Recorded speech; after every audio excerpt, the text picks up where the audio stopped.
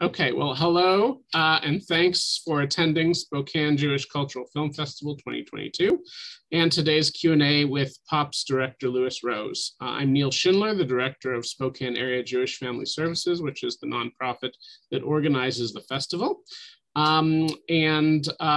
Let's see, I will simply go ahead and introduce our guest today. Louis Rose is a writer, director, and occasional actor. His fiction work has screened around the world, with his short The Chop picking up 50 awards and screening at nearly 200 festivals. He's currently developing, now you tell me if this is correct. It's your bio said you're currently developing your first feature with Bridgeway Films. Is that right? That's all correct, yeah. Very good, okay. He also makes commercials and music videos, for which he's won a UK Music Video Award. His favorite color is purple, he walks like a penguin, and he makes delicious sour pickles. So welcome, Louis Rose, to Spokane Jewish Cultural Film Festival 2022. Thank you, thanks for having me in the film. Absolutely, we're really pleased to have the film, and it's wonderful to speak with you. I wanted to start out with a question that's probably not that unusual, but I'm still interested to know what exactly inspired this story? And another common question, was there any sort of autobiographical element in it for you?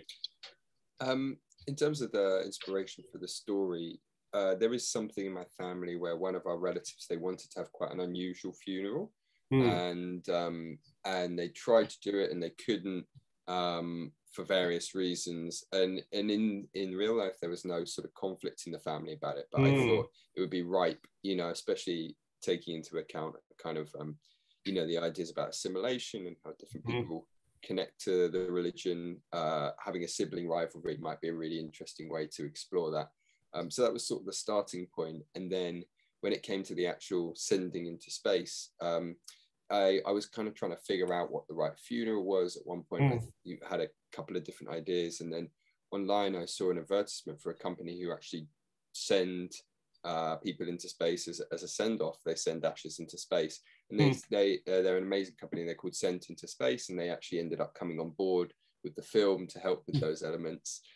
They also do a lot of commercial work. So, you know, a brand like I don't know, Ben and Jerry's have sent an ice cream into the atmosphere and things like that. So they're a cool company. And so I saw someone who'd actually had a friend of a friend on Facebook had posted that they had this kind of funeral.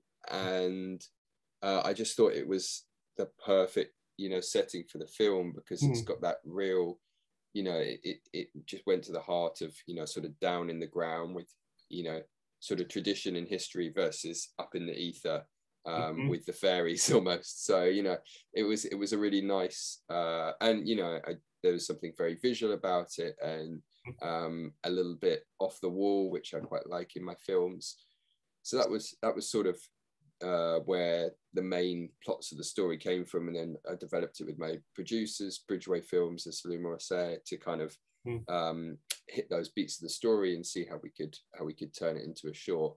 So, you know, autobiographical wise, it obviously has some connections to my family, but thematically, I guess, sort of the two characters, the brother and the sister, where they sit, I kind of see my own Jewishness as somewhere in between the two. And I guess that, you know, that they maybe feel like almost like poles of my personality.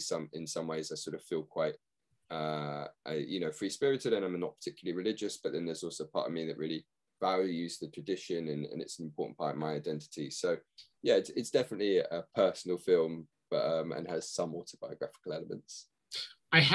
It's funny, I had thought about that tension between tradition and sort of newer or different ways of being Jewish, practicing, you know, Jewish tradition, or diverging from it, but I hadn't actually thought of the two. I mean, the two characters, now it seems obvious, of course, that they themselves represent that push and pull. I mean, they're in conflict. But yeah, I thought of it more in terms of the ideas that they were attached to, right? But of course, they themselves are as well. So this actually leads very nicely into the next question I had, which is, obviously, you know, traditionally in Judaism, cremation is not allowed. At the same time, I don't know how many, I haven't read the statistics, but I think many Jews in contemporary times are choosing cremation for one way or another. And that may restrict them from burial in some places, but not in others. How did you decide how much or how little to address the issue of cremation as sort of taboo in Jewish tradition? And I would add, sort of knowing that some of your viewers certainly wouldn't be Jewish and they wouldn't necessarily know that, right? So how did you decide how explicit to be in addressing that? I think in the script originally, it was sort of pointed to a lot more, and we kind of stripped back a bit, partly because we didn't want to kind of dumb down to an audience. And I've noticed when I watch films that are culturally specific, you always enjoy them a lot more if you feel that they're sort of made more with the audience who they're about in mind, and they don't have to explain everything about the religion. So I think, I can't remember how much actually went into the final film. There's definitely a line where he says cremation is forbidden, but I think it happens when we're like downstairs with the rabbi and you just hear it in the background. So I kind of left it out, partly due to time and also just not wanting to be overly expositional. But it was definitely something to think about. And, you know, from a Jewish perspective, a lot of people would say that the final result didn't really please either of them in a way, because, you know, he was cremated, and I suppose Roz kind of gets her way. But yeah, I think it's kind of, that's sort of the irony of the thing. You know, it's the same thing as they have with the £5 note in their life, is kind of these things aren't always perfect. And you know, these traditions, I mean, I think the cremation tradition is, you know, I think it is a tradition more than scripture, right? From when I looked into it, there was a precedent for cremation long ago in early Jewish history. So I guess these things do go full circle to an extent, and unless it's, you know, literally written in black and white in the Torah, there are always people who are going to, even some of that stuff, you know, we have to move away from. So plenty of it, in fact. So I think there's always going to be that push and pull.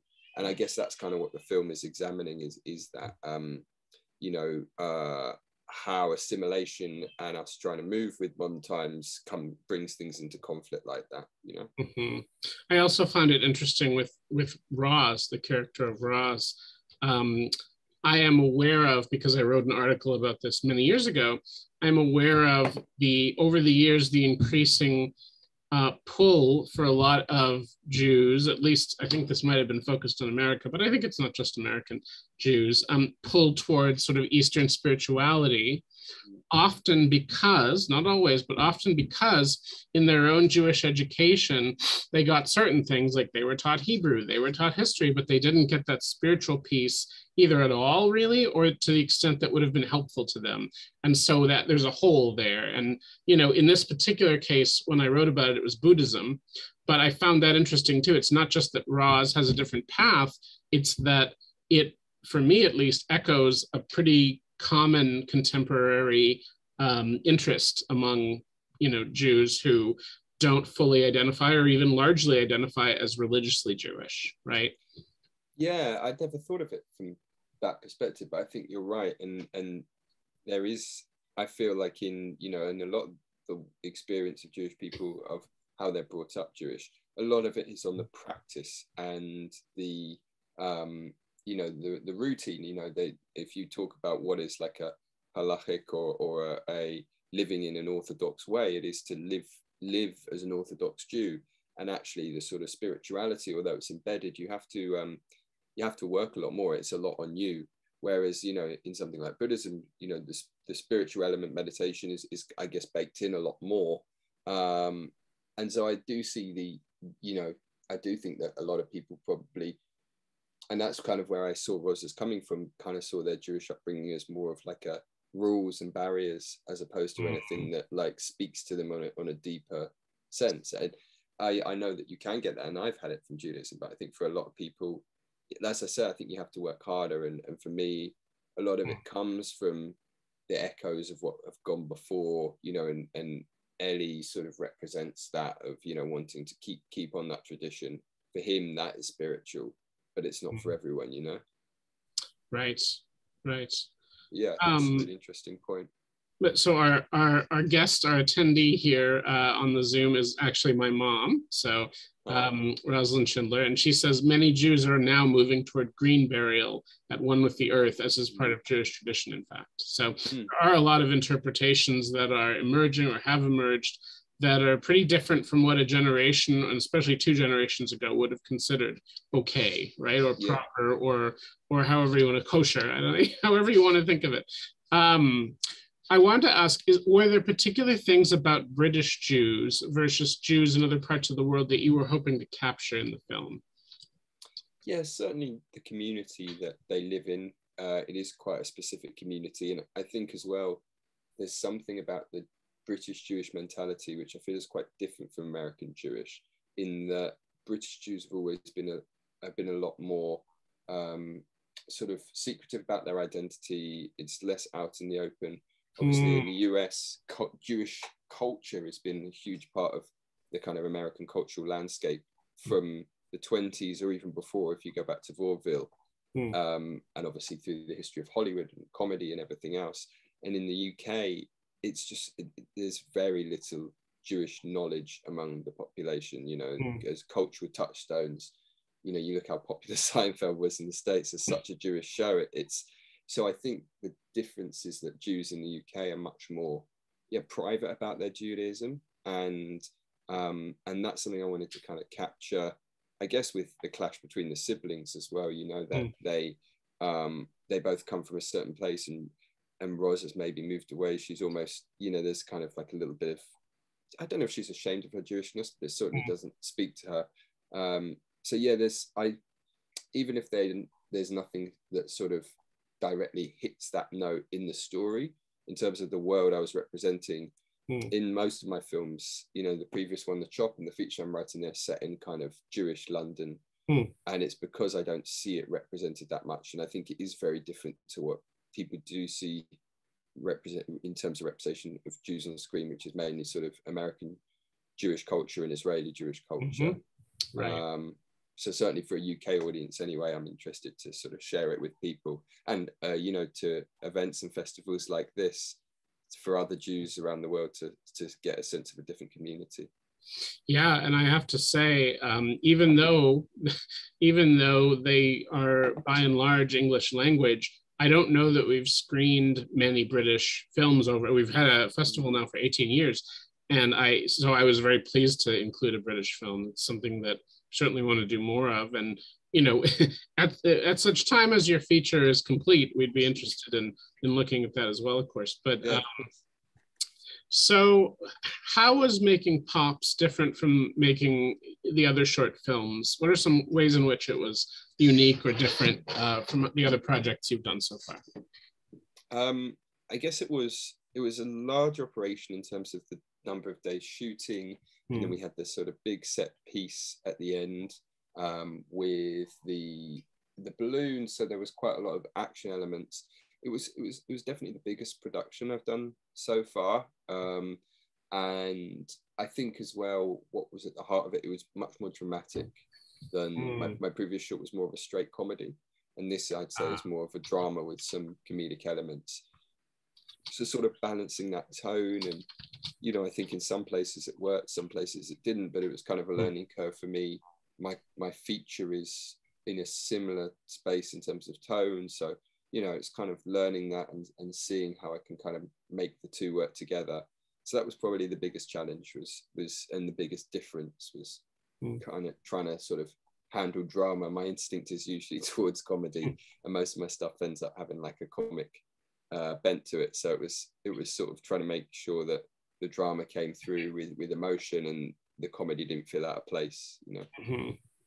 Yeah, and I mean, I think for some viewers at least, making a film with Jewish themes and having little to no comedy or humor, I guess I would say, would be like having a Jewish gathering without food. Although unfortunately during COVID, that's become a bad reality. But yeah, no, I think humor is definitely a way that, in general, audiences connect to films, of course, but particularly I think in Jewish film festivals, I as the organizer of the festival am always desperate. I mean, desperate is not too strong a word. I'm desperate to find films that aren't just real sad, you know, because you've got a slew every year of Holocaust films, and then you've got a slew of Israel-Palestine films, and you've got other sad films, and we need to have something that's not straight drama and tragedy, really. And that was another reason we were very glad to include your film, because it's, you know, it's not a heavy film, at the same time, it touches on some serious themes and topics. And your comment before about the tone kind of anticipated one of my next questions, which was, you set yourself a real challenge in maintaining that tone that's kind of delicately balanced between comedy and drama. And, it seems like that's something that emerged fairly naturally. Like, I don't know if you had a very clear idea of what that would mean in the final results when you started, or if you kind of came to it over the course of making it. I don't know which it was. I think it was a mix of things. So I had, I think the first draft was less comedic, and then I tried to inject some more comedy, partly for our, from some feedback we had and things like that.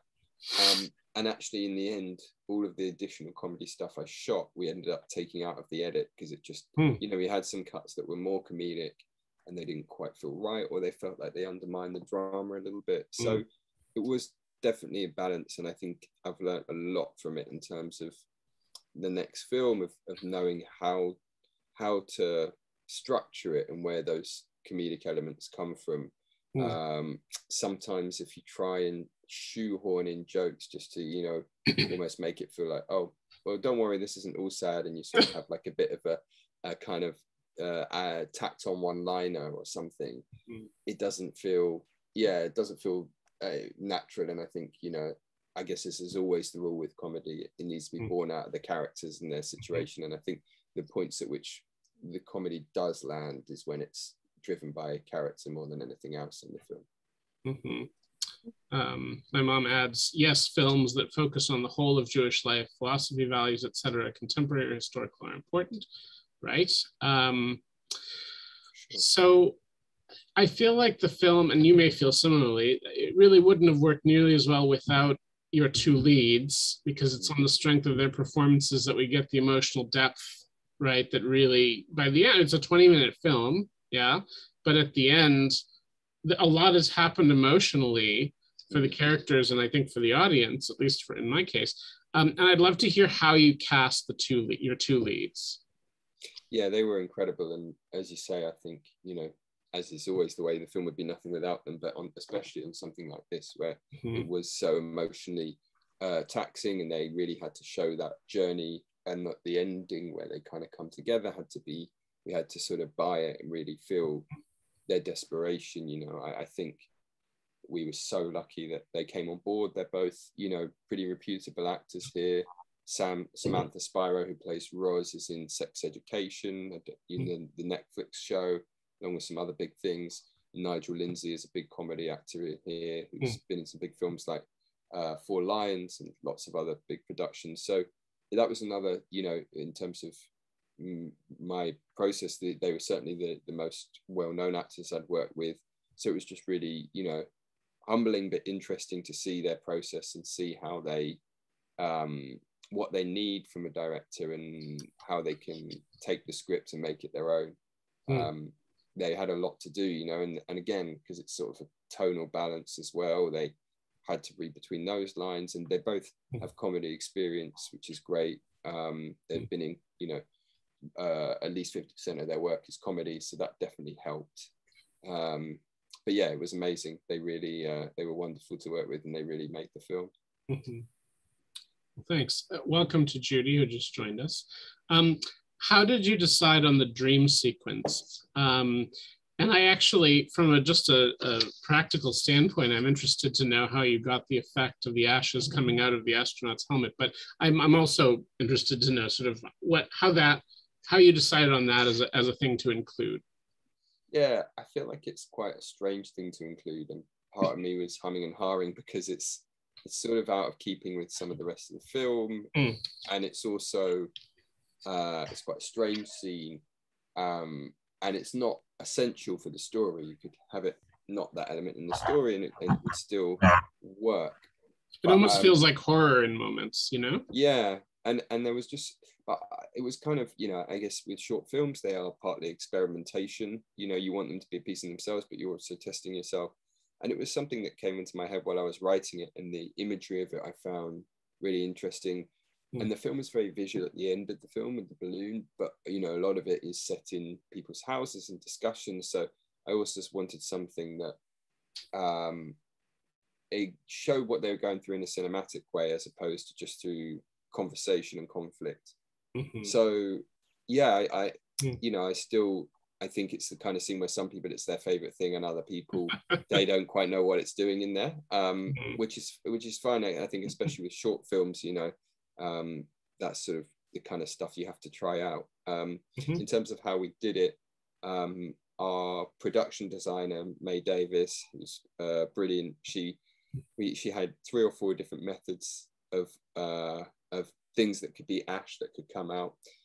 She had some black sand which didn't quite show up, and then we settled on this, you know, like if you get foam like in a pelly case or that kind of thing, like you know, that sort of black grayish black foam. She cut that up arduously into tiny little pieces, grated it maybe, I'm not quite sure, and we shoved all of that in the helmet. And then we actually had one of our production assistants, Harrison Todd, he was our spaceman, and we had this, the helmet didn't actually lift up very cleanly, so he was like sweating, trying with these like clunky astronaut hands to sort of move it up. And yeah, it was definitely like a little bit of fiddling, and obviously on set, you know, time is massively at a premium, so it just like, there were a few times where we were like, what are we doing? But yeah, I was pleased with the result. You know, we got the shot with some fiddling. Well, I'm in the category who appreciated it. I think it adds both a little bit of surrealism and also there's already a sense of like kind of a cosmic feel to, because I mean largely because of Roz's, you know, influence on the whole proceedings. But yeah, no, I think it works fine. Well, Good to hear. Yeah. And that was actually another reason for it that you kind of touched on, was that it is a film about space and this kind of cosmic element. And you're right that there was, you know, other than the drawings, we don't really get that anywhere. Maybe you get it at the end, obviously, but right. Yeah, so I think it was just threading that through and trying to create a feeling of what, you know, Soul might have had in his head, or just bring some of that into the world a little bit. I'm guessing that the final footage over the credits of the space funeral itself came from the company that you were talking about. That's footage that they had of an actual space funeral, or was it? No, they came on board and they did a real launch for us. So the launch that you see at the end of the film with the balloon, they came that day during the shoot to sort of do all of the elements of the balloon and everything else. And then after that, on a separate day, they did a launch. They do their launches up in the north of England. So they went off on their own and did this launch for us, and, you know, set up a mechanism so that when the balloon popped, the box flipped, and they had wires that pulled the lid off the box and stuff. When the balloon popped, it pulled the wires. So they worked to create, you know, something that would achieve what we were hoping. And then they sent me this footage and they said, see what you think. And I just sat there. It was, you know, awesome, like sat in my flat and for about an hour and a half, because it takes a long time to go up. I just watched this balloon go up to the bottom, not knowing when it was going to pop either. There was something really like, I don't know, just it's such a weird thing to see. So I just kind of wanted to drink it in and watch the full journey up, you know. So yeah, that was really cool. It's mesmerizing, even the short amount that you include. It just, you know, I think in part because you don't know when it's going to happen, but also just because it's just not something that we see much, right? Unless we've looked this up online on YouTube or something. I didn't have occasion to see that before. Yeah. So it was neat to kind of have that experience as well. Okay, well, another probably overused question, but I can't help it.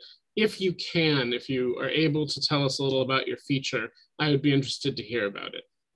Yeah, so my feature is it's another comedy drama, and it's actually working with similar characters. They're both called Rosinelli, slightly younger in this film, but it's working with similar characters that's at stake in the short. It's not an adaptation, but I kind of felt those characters had a lot left to give, sort of thing. And in the story, it's about a father who dies, but in this story, he's a kind of Jewish scholar who has this Jewish bookshop and Judaica shop in the synagogue grounds. And the film is set a year after his death, and the daughter Roz comes home for the father's stone setting, and she finds out that the mother has not been doing too well since the father's death. So she's kind of convinced by her brother Ellie, who's sick of burdening the family burden, to stay. And when she does stay, she discovers in his basement a statue of a golem. And the film is about how she uses, the mum becomes obsessed with the golem, and the daughter uses this golem as a way to try and rekindle her relationship with her mum, but she inadvertently tricks her mum into believing that the golem has divine powers. So that's the kind of outline of the film. You've got a golem poster behind you? I do, yeah. Golems, well, I don't know if you saw it was a couple of years ago, the horror film about a golem. I think it was about a golem. I didn't see it, but I know of it, yeah. I haven't seen it either, but I think golems are kind of getting, I don't know, they're having a moment. It's a long moment. It's been kind of, but they're a fascinating thing to work with, whether it's actually a supernatural element or just sort of the image of one. I think that there's a lot of power in that, for not just because it's old, but also because, I don't know, there's kind of a strength and a fearsomeness that you don't necessarily see portrayed in a lot of Jewish themed film, but it comes from so long ago that's something that, you know, is part of the tradition too. So that it's an interesting choice. Yeah, and I just find that when you playing with these kind of myths, I find the myth fascinating, and I think playing with the myth, it gives you something interesting to play into. And you know, you say there is a resurgence, and I think there definitely is within sort of Jewish, Jewish art and Jewish, storytelling maybe. But I think most people who I've spoken to who aren't Jewish have not heard of the golem. I think it's, you know, in terms of what the ultimate aim is, which is, you know, for these films to be appealing to a Jewish community, but to a wider audience. I think there's something about myths, particularly, you know, a myth that they don't know about, that instantly hooks people, you know. And when I tell that part and I say, you know, it's this mythical creature made of clay, and people, you know, they kind of lean forward in their seat, because there is something that, I think there's just something that is a bit more vibrant about it, and that, you know, I guess it also, you imagine that most myths of a cultural group go to the heart of who that group are. And for me, certainly, I think the golem is a story creation that couldn't come from any other group, you know, any other people. I think, especially when you look at stories like the Golem of Prague and what it's created out of, I think it's a very, you know, very much goes to kind of the if we have a mentality, you know, a Jewish mentality sort of thing, I feel like it goes to the heart of what makes us, you know, our sort of historical fabric, if you know what I mean. So yeah, I knew I wanted to make something about the golem, like kind of transpose the story into a modern Jewish context. I wanted to kind of avoid, I mean, there are elements where it's sort of, you don't know whether it's supernatural or like think strange things kind of happening, but rather than going full supernatural or horror, it's not sort of my style. So it was kind of how, I guess playing it more in a high concept kind of way of like, you know, a farce essentially, but you know, how can I use it and turn it into a farce? Well, I certainly look forward to seeing it when it's available to view. Yeah, we're, you know, it's still the script stage, so it's early days in terms of production, but soon as, you know, it's ready, I'll let you know. Please. And, you know, that was more or less all I had to ask. Is there anything else that we haven't touched on regarding Pops or your work in general that you think it would be interesting for our festival goers to know?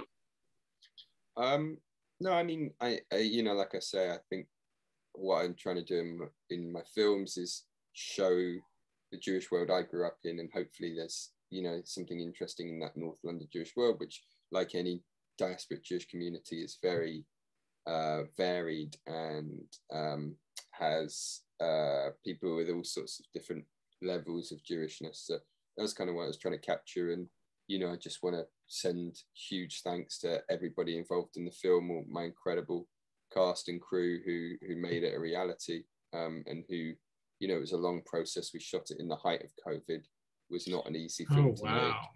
And then the you know, the production, we originally mentioned before COVID, you know, it was a long drawn out production for various reasons, and everyone's dedication and talent was really incredible. And you know, it's very humbling that they, you know, everybody was involved to make this film a reality.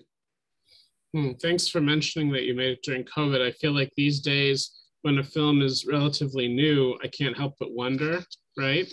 And it does affect how, you know, how you think of it, or how a person would think of it, just because of the challenges that are inherent in that. So that's certainly good to know. My mother has her virtual hand raised. So would you like to make a comment or ask a question? I would, thank you. First of all, thank you for doing all you do, and for bringing that short film to light. I have two questions. One is a little bit humorous, I suppose, because you probably noticed from my name, I actually am known as Roz, and so I'm wondering what drew you to the particular names that you chose. That's the first question. And the second one has to do with the feature film. You mentioned that Roz returns to, if I understood you correctly, she returns a year after for the stone setting for her dad and so forth. Do you, in as much as an unveiling is not, you know, part of halakha, it's become tradition among Jews. Is it something that you will include in terms of the actual unveiling ceremony, the ritual that takes place, and so forth and so on? That's the second question. Yeah. Well, yeah, on the name question, it was a name I was drawn to. I'm not sure how it came about. It was from a very early draft in the script.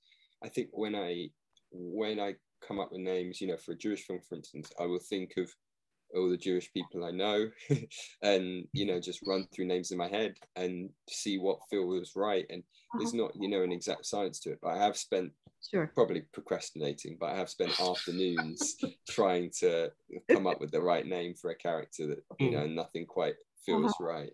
And yeah, something about Roz, I think the spelling of it as well, in the script it's spelled R-O-Z, and there was just something a little bit sort of I don't know, you know, untraditional about that, which maybe felt right. And also, you know, there's also like practical elements, like in a script, you ideally don't want two major characters with the same first letter as their name. Purely from a reading sense, as someone's reading the script, it can get quite confusing over, you know, just mentally, it's more work for the reader to do. So by and large, and again, names that sound very similar, you know, even like you wouldn't want your two, I mean, you could do, but two named characters, Tom and Jim, you kind of, you want a bit of contrast there. So Roz and Ellie, they well contrasted names, and just two that I was sort of drawn to. And in terms of the feature question, I didn't know that the unveiling wasn't halakha. I mean, I kind of, yeah, I guess it makes sense that it's tradition rather than, you know, something, you know, set in stone. Pardon the pun. Well done. But I mean, I found it, you know, it's obviously very visual for the film, and it's also a nice point in terms of Roz being a character in the story who has come from not being present with the family, and she arrives at the stone setting late for various reasons. She's rushed up there, and the first thing she has to do, rather, at the end of the ceremony, is with her brother and her mother, take this black cloth and remove it. There felt something like very symbolic about that, and that spoke a lot about, you know, her having to come back to the family and be involved in these traditions and sort of step up, which is kind of what the theme is, you know, sort of a different theme to the short, where it's, I mean, it shares a lot thematically, but in the short, it's more of a kind of conflict between the two of them, and more about, you know, how you honor someone who different people have a different opinion on, and that, you know, in there's more important things than honoring someone's wishes, because you can honor them in a greater sense, you know. Whereas this, the kind of more specific thing that's at stake is, will she sort of step up and be there for her mum and and that kind of transition from being her parents' child to her parents' carer, that's sort of what it's grappling with. So it's quite, yeah, it's a different sort of through line. And usually a feature and a short will have, because there's much more space in a feature, but that's the thing that's driving it. So it felt like the three of them removing the cloth together in the kind of the second scene felt like quite a potent thing to do. Thank you so much. I look forward to seeing it also when it becomes available. I look forward to sharing it and making it. Gotta do that first. Judy, I've seen you unmute yourself a few times. Do you have a question or comment before we wrap up? I do have a question, and if you've already addressed it, I apologize for being late. I know that in making a film, editing takes a long time and often things are cut out, and I was a little more interested in seeing more of the transformation of the son's acceptance of the father's wishes, and I wondered if you could speak to that, and maybe in real life or what was cut out, things that you had to leave out in general from the movie. Thanks. Thanks for the question. I guess in terms of his transition, it's a difficult thing to do because he has been so dogmatic throughout. And I guess we didn't actually have much additional stuff there. There was maybe like 1 or 2 extra lines in that final scene that we cut out, but nothing significant. And my thinking of where his character had gone was that by the end, once he finds out that his father's been cremated, he's not really thinking straight, like the damage has already been done in a way. So his impetus at the end is more out of principle and a sort of, the madness of grief, I suppose, which is driving him to do that. So at that last point when he lets go, I think it's when Ross says she's sorry, you've been having an argument with someone, and if that person backs down, or even, I find if you go to another room and come back a few minutes later, once one person's calmed down or put out the olive branch, it can just diffuse things in a second. And I know this is a bigger thing, but he was kind of in a wild state. And when she sort of says sorry and they, that this is the last thing the dad would want them to do, it's almost like they both, by that point, they both want to do the thing that's going to make the other one happy, So Rose says, bring it down. He lets it go. They sort of realize that it's not worth it. So that was kind of my thinking there. But there were things that we cut out. Some of them were conversational elements. There was a couple of small scenes that we cut out. So there was one scene when straight after the solicitors, before they go into the house, they had a discussion in the car, which is, but it felt extraneous. And there were a couple of other small scenes like that. Looking back at it, I wonder whether there may be even a couple of more trims that we could have done, but hindsight, it's very difficult. And like you said, Judy, the editing process is quite arduous and quite intense, and it's very hard to get perspective at that time. So you've just got to, you're always learning. And I spent a lot of my career as an editor, so it's not something I'm unfamiliar with, but still, it's the hardest thing is to get perspective and decide how much you need to tell the audience, when is the right time to come out of the scene. I had a wonderful editor, Jan Schroeder, who I worked with, and it was a lot of fun doing it together. And I think you can always look back and say maybe we take up more of this, or maybe actually some of the stuff we took out might have been interesting. We had a scene that started the film that was very fast paced, kind of like, it didn't quite, like almost like a montage of like Roz smoking and Ellie tapping, and then you actually see the father sort of take his last breath. But there was something that didn't quite fit tonally. So yeah, it's lots of tough decisions, and you never quite know what you get right, but you have to make peace with it at some point. Well, Lewis, I want to thank you so much for taking the time to talk with us this evening for you and afternoon for us. And I will say, I really enjoyed the film, and we appreciated having it in our festival so prominently at the beginning. So thank you very much.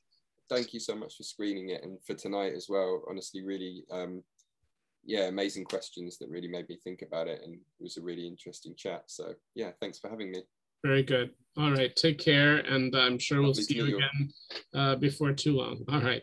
Take care. Bye.